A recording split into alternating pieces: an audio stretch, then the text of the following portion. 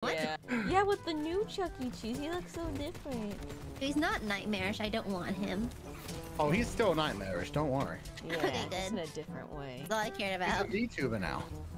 Wait, no shot. Yeah, they had a VTuber moment for him, and he got on stream, and the most funny thing was him being like, "Poggers, poggers."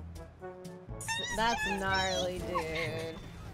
What about Tiger? What about Tony the Tiger? That is my OG. He's also a VTuber. Yeah, he's That my was the OG. funniest shit. He became a VTuber, and he couldn't stay a VTuber because people were being too thirsty for him. Bro! It was making it a problem for their public image that everybody was thirsting for Tony the Tiger on Shot! social media. Well, it's his fault for having a large breasts and tiny grabbable core-like waists. And a low decibel voice. Hello? Yeah, succulent melon breasts. Succulent. I'm sorry. What? Was seriously bad? Wait, like legit? That was what happened? Yeah, he had one stream and people liked him, but a certain part of the internet really liked him. I'm not even surprised, honestly. I ain't even surprised by that. Nah, it's the internet. It's what happens. Yeah, that's all the shit from the internet. Yeah, I'll fuck him up. I did nothing.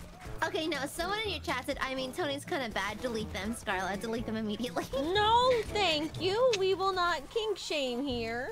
No, I will actively kink. That is my kink. Then why do you want to kick them? Oh, you're right.